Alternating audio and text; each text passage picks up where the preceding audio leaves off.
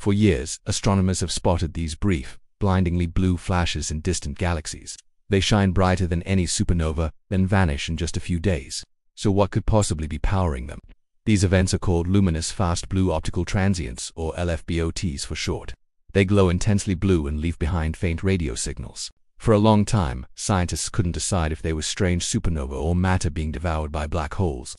Then, a new event called at 2022 CMC changed everything. It released 100 times more energy than a normal supernova, way too powerful to be an exploding star. The leading theory now, a medium-sized black hole, maybe 100 times the mass of our Sun, is violently shredding a star that got too close. The star's material slams into a surrounding gas disk, unleashing that intense blue light and blasting out jets at nearly half the speed of light.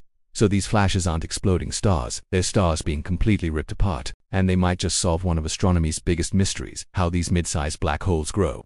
Thanks for watching, and don't forget to subscribe for more cosmic mysteries.